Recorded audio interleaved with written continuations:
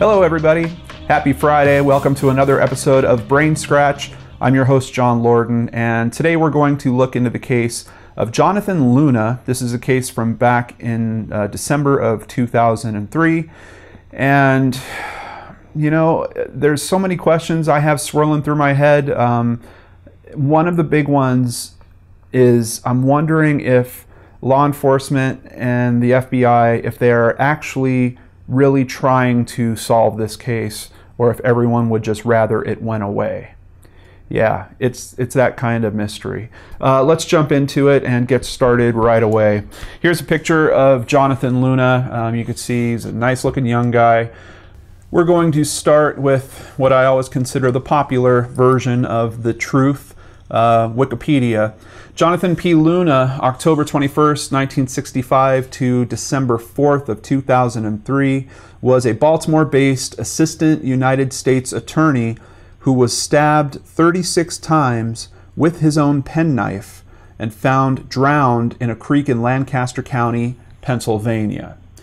Luna grew up in the projects in the South Bronx near Yankee Stadium. Apparently he is a lifelong Yankees fan.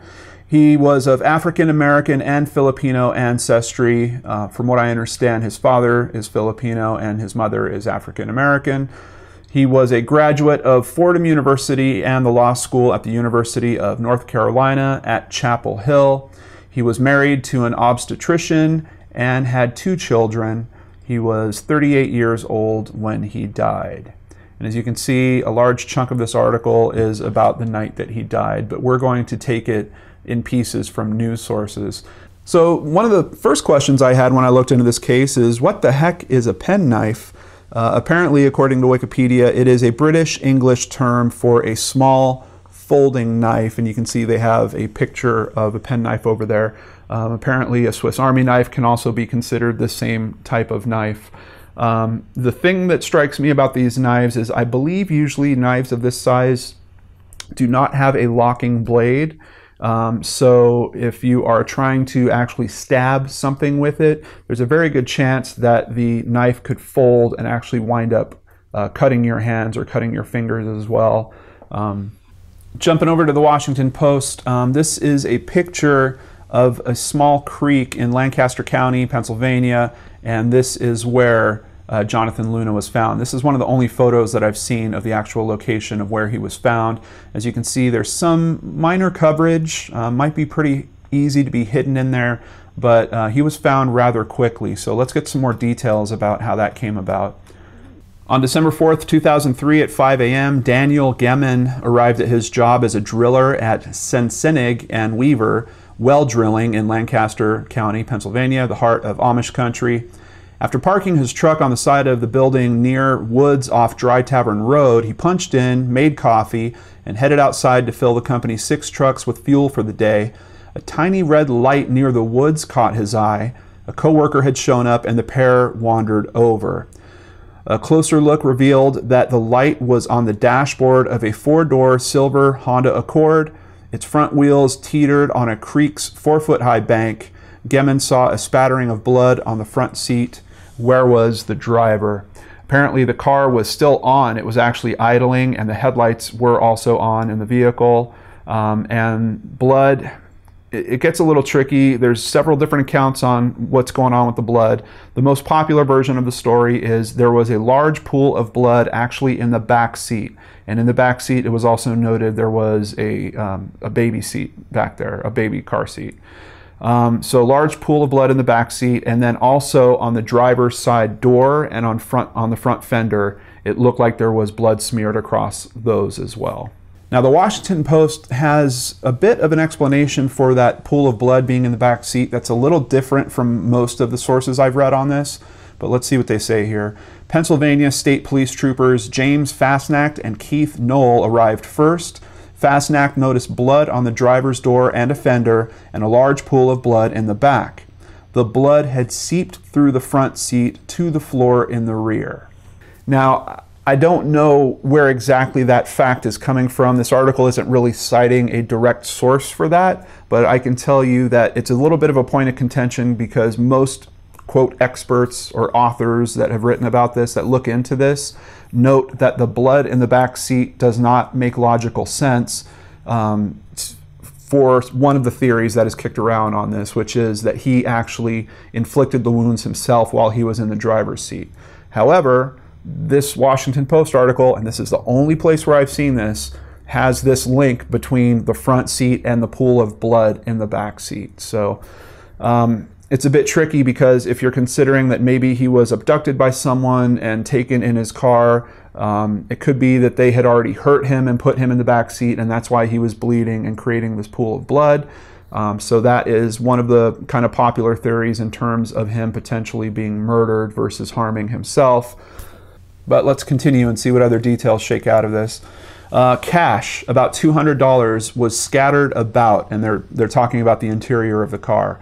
The Honda's engine was idling, but there was nothing to indicate the car had been in an accident. So we know a little bit about him. We know what his job was. We know he was supposedly stabbed 36 times by his own penknife. By the way, that penknife was not found at the scene when police processed it. They searched the area. They could not find whatever weapon was used. I believe it was 2 months later that someone went back to the area and found the penknife.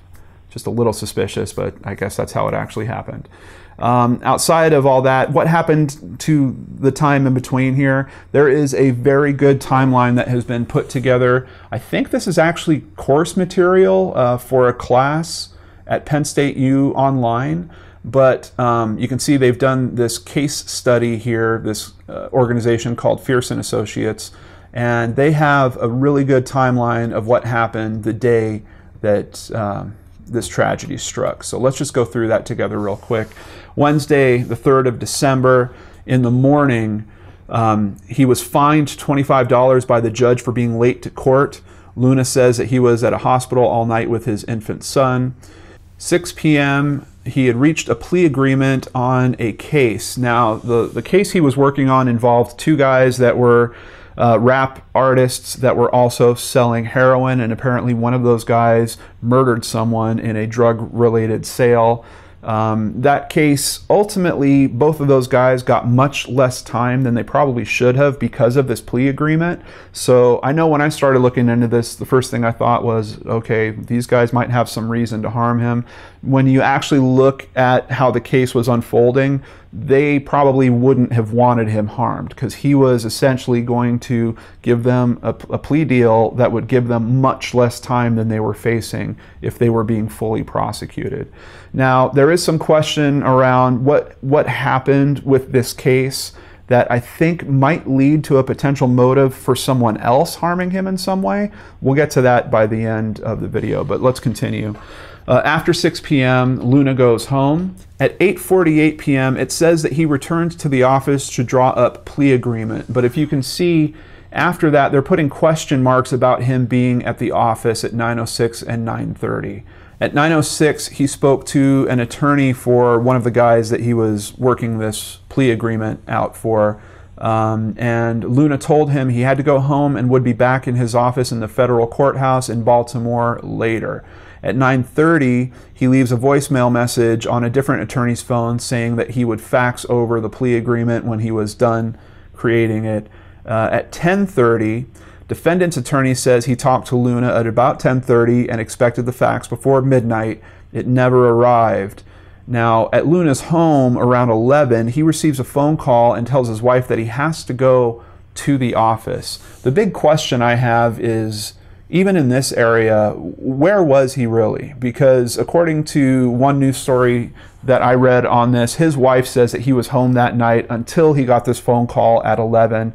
Is it possible that he had an office at home that he was working on? I did see some mention that he had a laptop. Maybe he had his laptop with him at home, and that's where he was doing this and placing these phone calls to these guys. So I don't know if this timeline is exactly right about him bouncing back and forth. I've seen 2 different distances for how far he lived from the courthouse to his home. So one of them said it was 10 miles, the other said it was 14.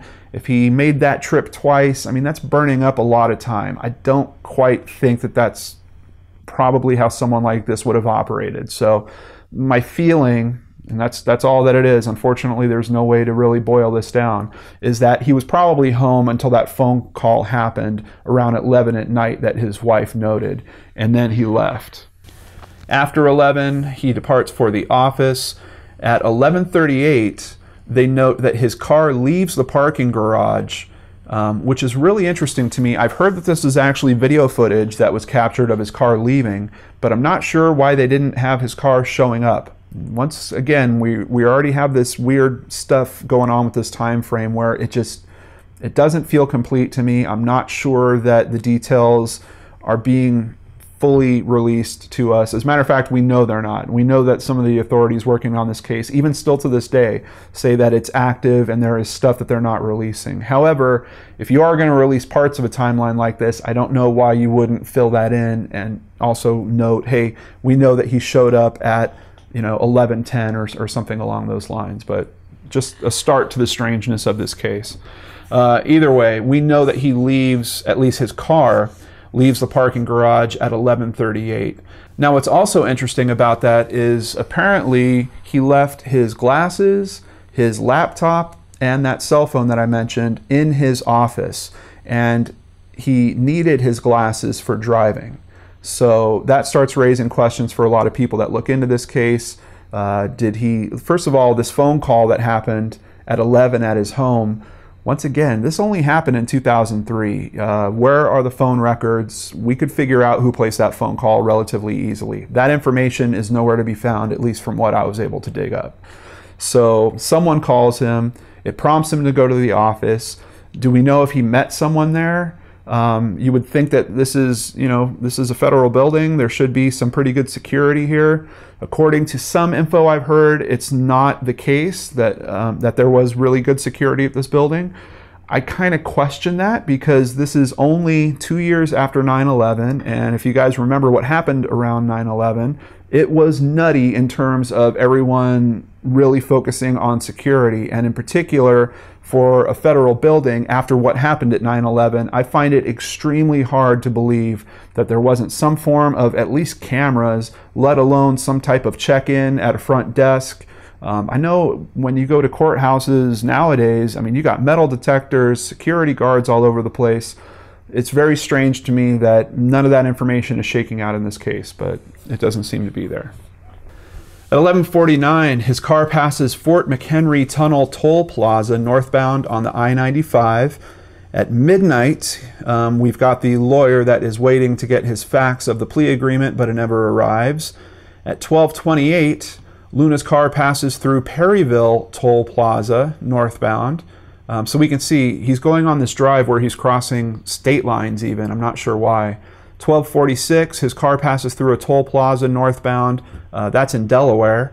12:57, his card was used for a $200 ATM withdrawal from Exxon at a travel plaza. And if you recall those details from the Washington Post article, there was $200 in loose cash kind of blowing around the inside of the car, so perhaps that's where it came from. They're noting here at 1:45 a.m., that is the earliest time that his car could have entered the Pennsylvania Turnpike, but at 2:37 a.m. approximately, his car enters the New Jersey Turnpike at interchange 6A from New Jersey Route 130. 2:47 a.m., King of Prussia, Pennsylvania. His car enters the Pennsylvania Turnpike at interchange 359, the Delaware River Bridge. And apparently this route that he's taking is not direct, especially for where he wound up. It really looks like, I don't know if he was alone, if he was maybe distressed in some way, maybe he was trying to clear his head and he wasn't really thinking about where he was driving in particular. I'm really not sure. 3:20 a.m. in King of Prussia, Pennsylvania, his debit card was used at a Sunoco station to buy gas and possibly for another ATM withdrawal. 3:30 a.m., a Roy Rogers restaurant manager at a rest stop says that she saw Luna, but the FBI investigators doubt this. 4:04, his car exited Pennsylvania Turnpike at exit 286, a paper ticket with blood spot, and I have seen reports that they said it was specifically his blood, was turned into the toll collector even though Luna's car has easy pass. And that's part of the mystery to this as well. Apparently, on all these tolls that he's going through, he only used the Easy Pass on the first few, and then for some reason, after I think the ATM withdrawal, he switched to buying tolls and using cash.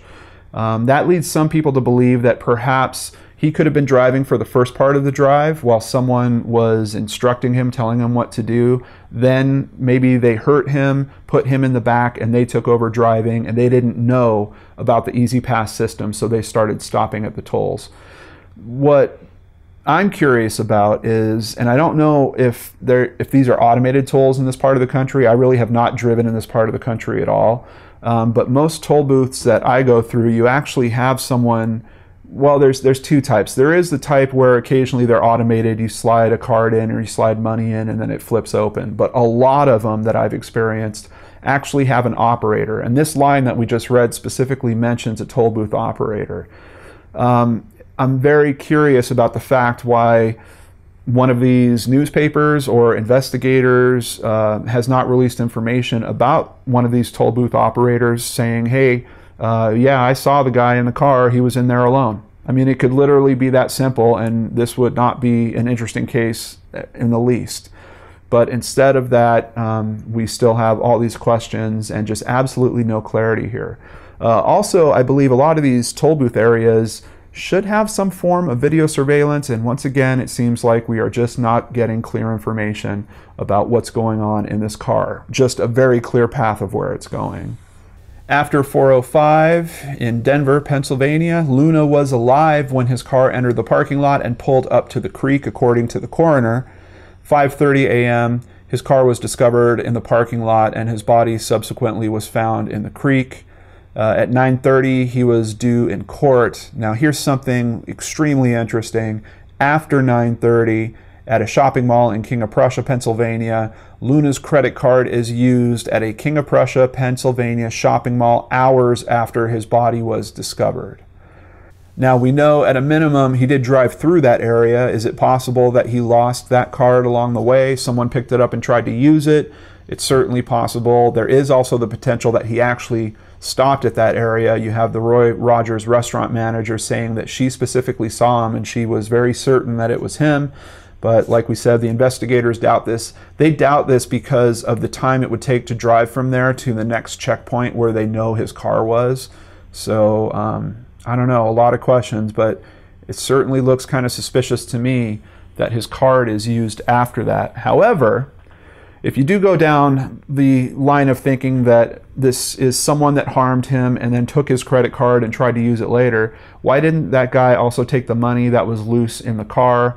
Apparently his wallet was still with him that had other credit cards in it. There's a lot of questions around this where I look at some of these things and I say, okay, it looks like there might be someone else involved here, but then when you actually boil down the logic of it, it kind of pushes me back and says, well, but it also could be just him on his own. And but this is a really interesting twist, because how do you explain this where his credit card's getting used somewhere else?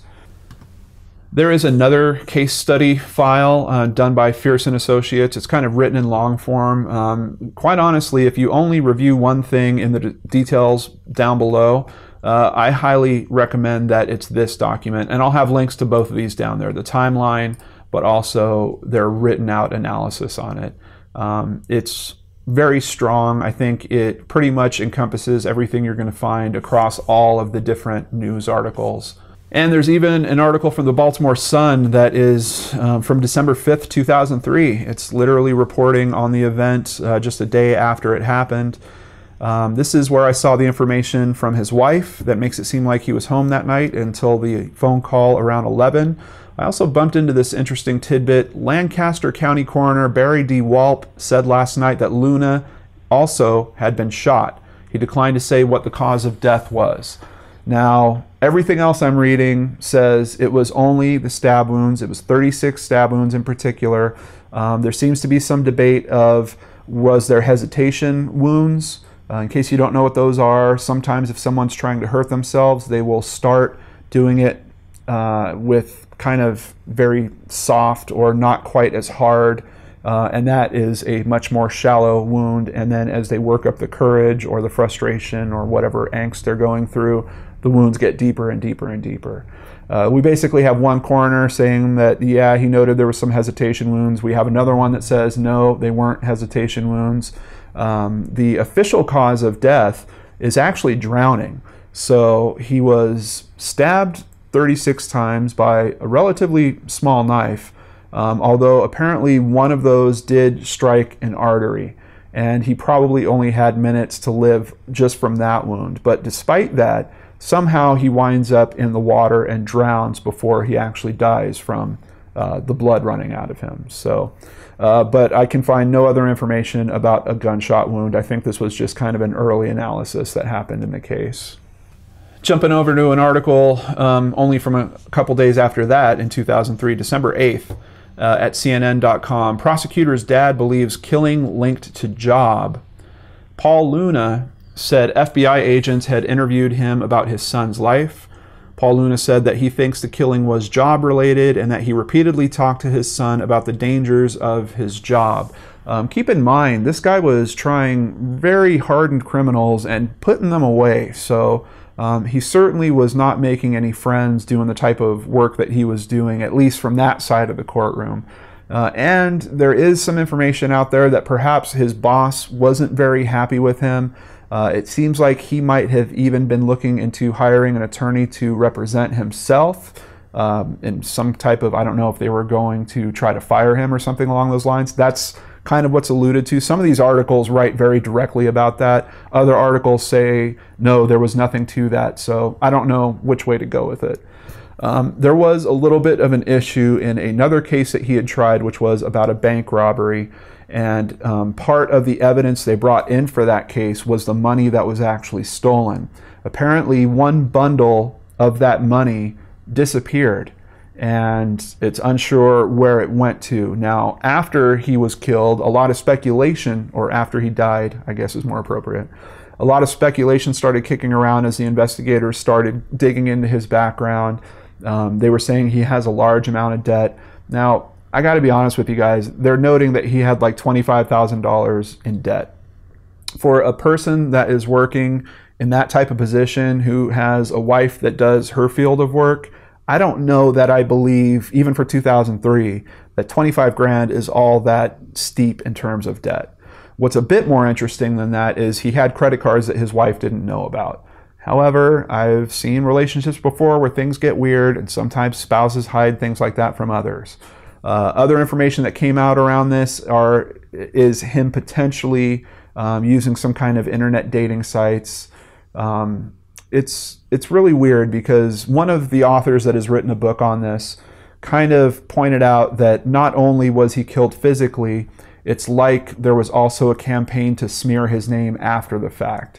And when you look at how all this information's coming out and how the real hard evidence type of information really isn't being presented, but then you're getting these super intimate personal details that are, it does strike a little bit of a chord with me of, is something going on here? Is this some type of smear campaign? It's just really odd. It'd be one thing if there was some direct correlation between this stuff, and I think the newspapers have made a bit of an indirect correlation. They're trying to point out that the $36,000 that went missing, and he stabbed himself 36 times. You know, was he stabbing himself for every $1,000? I think that is a super weak correlation.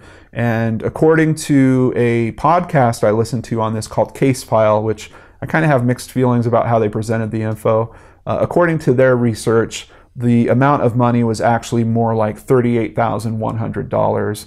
Of course, if you're writing an article on it, it doesn't sound as cool as, hey, he stabbed himself 36 times and there was $36,000. So I don't know if that's just kind of an urban legend aspect to this that is starting. Sources said Sunday that investigators had found messages on adult websites under Luna's name, which sought women for sexual encounters. Now, even there, I have a little bit of a strange alarm go off. Is a guy this smart that has, really risen from poverty, worked so hard to push out of that throughout his life, Is he going to be dumb enough to use his own name on those types of websites? I really don't know. Perhaps, but there's a very strong question for me about the legitimacy of that. Would it be easy for someone else to start up websites or go to these websites and start up profiles under his name, maybe even using a picture of him? I think that would be extremely easy. Sources have said that the location where Luna's body was found is a place where people have been known to gather to seek other people for sexual encounters.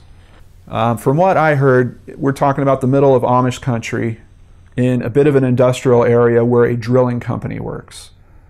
I don't know that that really holds up for me logically, and outside of that, there are many articles that have been written in the years since this that basically are refuting that. They're saying, no, there is nothing to this area about there being some type of sexual business going on there. Jumping over to an article at Baltimore Sun, this is 5 years later, and they're saying the prosecutor's death is still a mystery. Top officials boldly promised to catch Luna's killer, and law enforcement officers worked diligently, certain they were hunting for someone who had killed one of their own. But the focus soon turned to Luna's personal troubles, with federal sources leaking details of the prosecutor's debts and job difficulties, along with unproven theories of affairs and stolen evidence to media hungry for answers. Luna had become a suspect in his own death. Over the next several years, reputations were sullied, investigations allegedly botched, and Senate inquiries made. A Pennsylvania private investigator has put forth hypotheses based on evidence he claims to have found implicating the FBI, and book authors suggested deadly federal informants were to blame, and now nothing. 5 years after the case was opened, it's now gone cold. No one has been caught, no culprit has been identified. The FBI has even investigated itself, questioning an employee they said might have had a romantic link to Luna. That avenue caused problems for the agency, which was accused of mishandling the inquiry. A Department of Justice Inspector General report would later conclude that there was, quote, credible evidence of serious misconduct in the way that agency dealt with the internal probe. Shortly before the first anniversary of Luna's death, the Baltimore office of the FBI released a statement that Luna was alone from the time he had left his office until his body was found the next morning. Now, if the FBI is going to release a statement like that, I would love if they would produce some evidence. And just looking at this chain of check-ins that they have about his vehicle, him stopping at an ATM, which apparently the video camera was not functional on the ATM. But where the ATM was located, was there any other cameras available there? At any of these toll passes, were there cameras available there that might have caught what was going on inside the vehicle? Were there any employees that interacted with him at these toll booth passes? In my mind, it would have meant a completely different thing if the FBI would have actually released proof with this statement. But when they do something like this, they just leave it for conspiracy theorists and other people to think that, hey, they're trying to smear this guy again, and now they're trying to tilt us towards the fact that he actually killed himself instead of someone doing this to him. Ed Martino, a Pennsylvania private investigator hired by a friend of the Luna family, spent months looking into Luna's death. He tried but failed to get the Lancaster County Coroner's Office to conduct an inquest. He too believes Luna's professional life should be the focus, especially his dealings with the FBI. He alleges the agency has shut down the case and that evidence such as Luna's car has disappeared. Through a spokesman, the FBI declined to comment on the case or Martino's allegations. Jumping over to abc27.com, I know I mentioned the book earlier, but I didn't get his name. William Keisling is the name of the author. William Keisling penned a book, The Midnight Ride of Jonathan Luna. Quote, "It was a murder. It was clearly a murder. The guy had been viciously killed. The Lancaster County coroner at the time agreed and ruled the case a homicide. Few people at the time questioned that ruling, given that Luna was stabbed repeatedly. But a short time later, reports surfaced that the FBI was pressuring the coroner to change the ruling to suicide. Investigators said the weapon that inflicted the wounds was likely Luna's own penknife." Now, I do really have a bit of a problem with that being the murder weapon, because if you have to assume if this was someone that was premeditating hurting him, were they really going to know that he was going to have this knife on him? And how are they going to get it from him? There's a lot of logistic problems to that logically. If someone's planning on hurting him, they're probably going to bring their own weapon. And that is a thing that's missing from this case, and it's a really hard ding for me to get around. Is this someone that wasn't intending on harming him, that he went to meet with, and they went for a drive together? Jonathan let him drive his car for some reason, because like I mentioned, he didn't bring his glasses, which he needed to drive. And then during that, there was some struggle with the penknife. I don't know. Now, according to some information I've seen, another sample of blood not matching Jonathan was found in the car, but there has been no information released about any potential DNA matches to that. There is also mention of a partial print not belonging to Jonathan also being found in the car, but no real follow-up that I can see on that as well. Back to the author of the book, quote, "The police reports say there was a pool of blood in the rear passenger seat. So what are they saying? That a U.S. attorney was driving across 4 states, stabbing himself in the back, cutting his throat." Luna was under investigation for the disappearance of missing money from a bank robbery case he had prosecuted about a year before his death. The reported sum of the missing cash was $36,000. You'll recall he was stabbed 36 times. When State Representative Mark Cohen heard the idea that Luna's death was anything other than a vicious murder, he wrote to the Justice Department asking for an independent investigation. Cohen's request for an independent investigation was denied. Quote, "They don't want the public to look at this," Keisling said. Keisling also points out that Luna's car was equipped with an Easy Pass, but it was only used in the beginning of his mysterious trip that night. Why would a man with an Easy Pass start out using the device and then begin taking paper tickets? I did have one other thought about that. If he was going to potentially meet with someone and he didn't want it tracked later, if this was possibly something that wasn't necessarily legal, maybe he wanted to make sure that his Easy Pass wasn't being tracked through those other stops, so he switched over to buying tickets. I don't know. That's just another possibility if he was on his own. I'm really not sure. It is very weird that he would even start to use the Easy Pass if he was going on a trip like that. Over at ABAJournal.com, there's a little article written on this, and there was a section I didn't quite understand. He was prosecuting a drug case at the time of his death and was working on a plea deal after being accused of failing to reveal information about an FBI informant. I did find some more details on this heading over to Lancaster Online. So in that case that he was prosecuting, the chief witness, Warren Grace, was a convicted heroin dealer working as a paid FBI informant.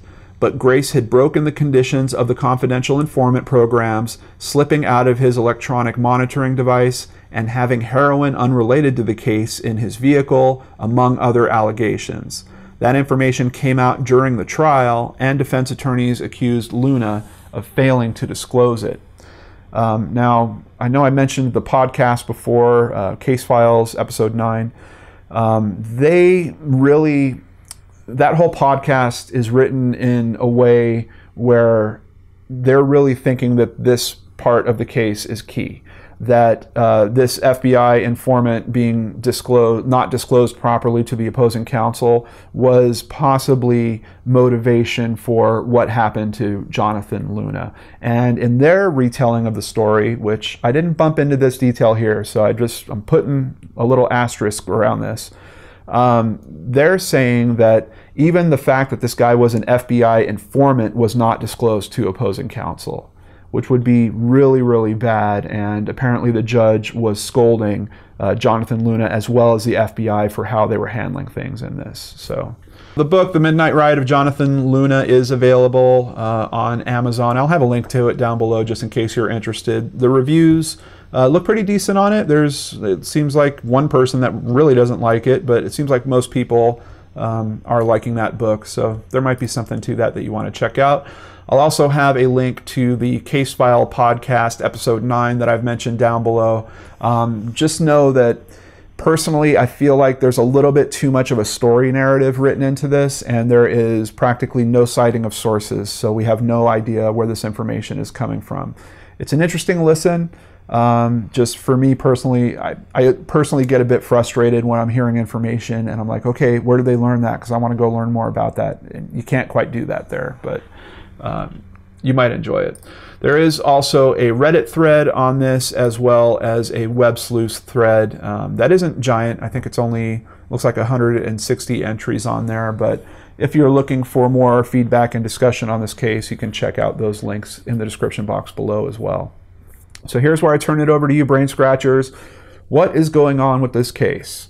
The way that I see it, the big question is, was he alone or was someone with him? Was the pressure of what he was going through and trying to work out this plea agreement, did that finally crack him? Did that finally snap him in some way where he decided to do this to himself? Things that support that, I gotta say the weapon first of all. It really, really hits me very, very odd that another person intending to harm him would use his own penknife, and just a penknife in the first place. Once again, I wish we had better detail about the autopsy information or things that were discovered by the investigators here, because I think we could tell, particularly if he was trying to hurt himself with that penknife, his hands would probably have wounds from the knife blade closing on him during some of those stabbings, especially when you consider 36 stabbings. There's a pretty good chance that at some point that penknife is going to fold. Outside of that, seeing everything that he was involved with, knowing the type of work that he was doing, I think it's certainly possible that someone might have tried to plan something and effectively do something to him. The big question at that point becomes, is it someone that is part of a criminal enterprise of some kind, or is it someone that's part of the justice system in some way? The things that support that for me are really the lack of physical evidence that has come out about this case. It is practically unbelievable to me. For us to understand the time frame as much as we do, how many different opportunities there was for cameras to pick him up, people that he was interacting with, there is just such little information that we can really kind of lean against and try to make a decision in this case. Outside of all that, I've seen theories about even, a potential scorned lover, him meeting up with someone and then them taking the knife from him and doing something to him. I don't know. There's a lot of theories out there, but quite honestly, I don't have one that really peaks out above the rest as being the one that I most believe in. And that tells me that I feel like we're not being given a whole lot of information in this case. And that is why I asked that question at the start of the episode, and I'll end it with the same question. Does law enforcement and the FBI, do they really want this case solved? To me, from what I'm seeing in terms of the information presented, it doesn't really seem like it. Of course, the FBI is offering a $100,000 reward if you're able to bring a conclusion to this case. So I just have to add that to the mix of this conversation. Is that really a true gesture, or do they just feel confident that no one will solve this? I really don't know, guys. I don't know. And that's why the show is called Brain Scratch. So please use the comments below to discuss this case. If you find any different information or any interesting angles on it, share it with us. Be sure to include links if you can so that we can review the sources for ourselves. Thank you so much for spending some time with me here today. I hope you all have a wonderful weekend. Join me back here on Monday on the Lord and Arts channel. I'll see you there.